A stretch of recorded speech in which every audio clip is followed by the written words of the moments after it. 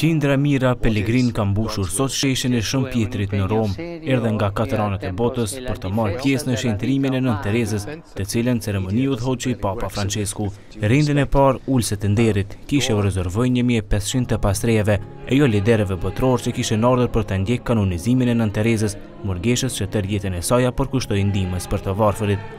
Autoritetet bën të ditur se kanë prerë 500.000 bileta për pelegrinët që ndoqën këtë ceremoni. Në qytetin e Romës sot kishte masa të shtuara të sigurisë, kurse qielli mbi Vatikan ishte zonë ndaluar për çdo lloj fluturimi. 6 vjet para vdekjes së saj, Nëna Terezë ishte lumturuar si e bekuar, që paraqet një hap para drejt shpalljes Shenjtore.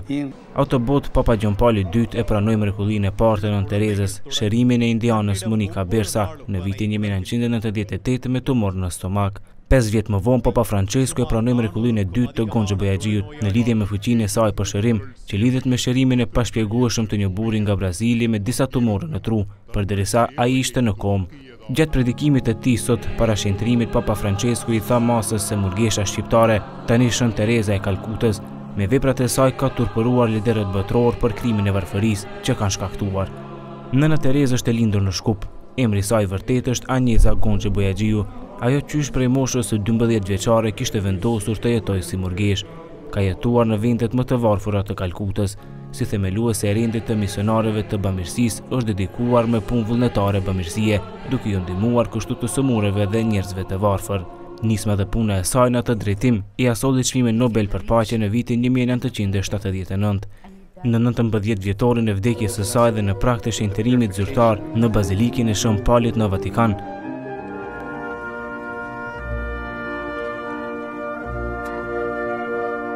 të shtunën në mbrëmje organizuan një koncert në përkujdesin e Kishës Katolike të Kosovës. Në praninë udhëheqësve të lartë shtetëror në Kosovë, Shqipërisë dhe të Maqedonisë dhe qindra pjesëmarrësve të tjerë, në koncert morën pjesë edhe ylli botror i muzikës Rita Ora dhe soprania Inva Mula, por edhe artistë të tjerë shqiptar dhe emra të njohur edhe në sportin ndërkombëtar.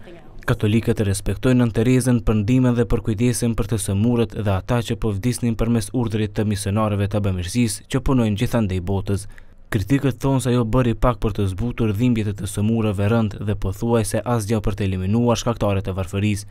Ajo akuzua dhe për përpjekje që të konvertoj të varfërit në indinë dominuar nga hindut në të krishterë, akuza këto që janë hedhë poshtë nga misionarët.